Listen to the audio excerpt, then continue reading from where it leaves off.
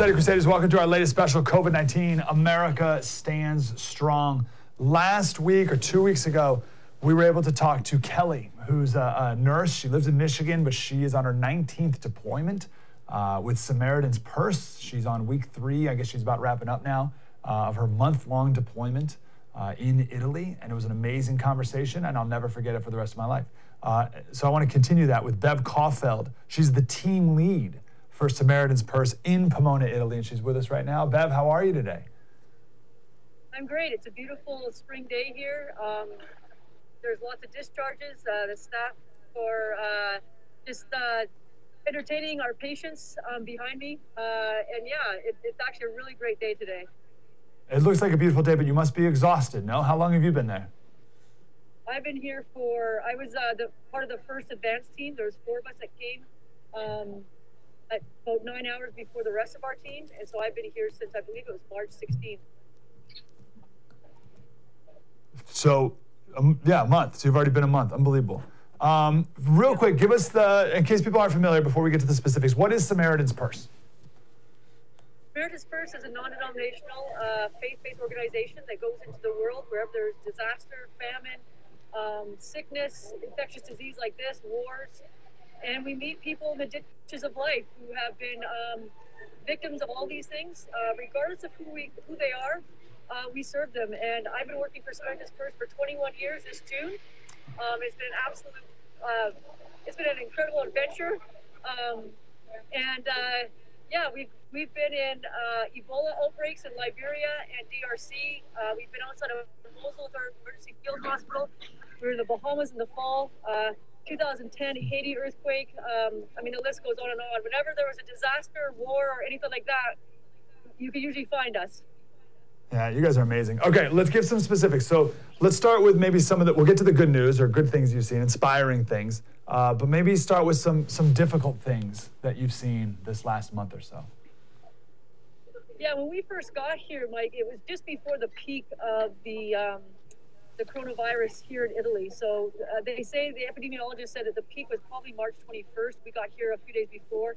So the Cremona hospital that we're basically in the parking lot of their hospital, and they were so overrun. They had patients everywhere. They had so many people on vents. And you can just really see in their staff just how burdened they were, how exhausted they were. A lot of their staff had gotten sick. And so that was something right away that we're just like, you know what, we need to help these people. It was a very, a sad place to be, in all honesty, and seeing the desperation that was here. So when we were able to get this hospital set up and have people come over right away, you know, we just wanted to help alleviate that burden on the hospital. Obviously, you hear a lot of sad stories. There's a lot of people here that left loved ones when they got sick and came to the hospital, only to find out that their loved one got sick at home and died by themselves at home. And that was something that was really hard to hear. And then also too, having to share with them that they've lost a loved one. But you know, our staff are incredible, our nurses, our doctors, just being able to sit with people, to pray with them, to be with them, to make them feel loved, and most importantly, that they're not alone. And so I think that's a really important thing. With this virus, family can't come visit them, and so they are left alone, but at least here, our incredible staff are with them 24/7.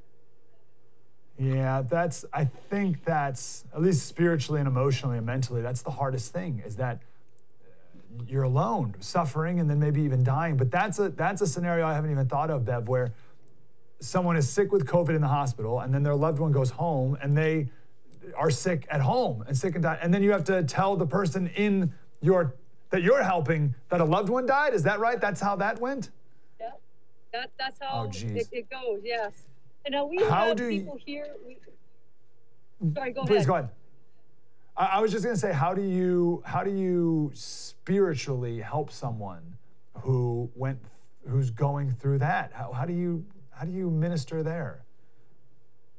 You know, there's something very beautiful with just the act of presence. Being present with someone as they're going through something it can be very, very powerful in a very isolated disease. So when we have to do this, we of course talk to the family beforehand. And one family member will sometimes come, and of course they can't go inside. So we have we actually have some Italian pastors here who are able to go inside with our nurses, sit with that person.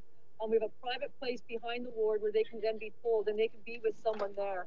And I think spiritually, I mean, there's nothing you can say to bring a person back, and we know that. But we can be present with them and tell them that there is still hope for them, and that, you know, we are here for them, and we're going to pray for them, and we're going to support them. And I think that's really, really important. There's not a lot of answers sometimes to things like this, but there's some sort of hope that we can give them through Jesus and through praying with them and being present and loving them. You know, that's all we can do at this point. Slater Crusaders, thanks for watching the first on YouTube. If you want more, like, subscribe. We got plenty.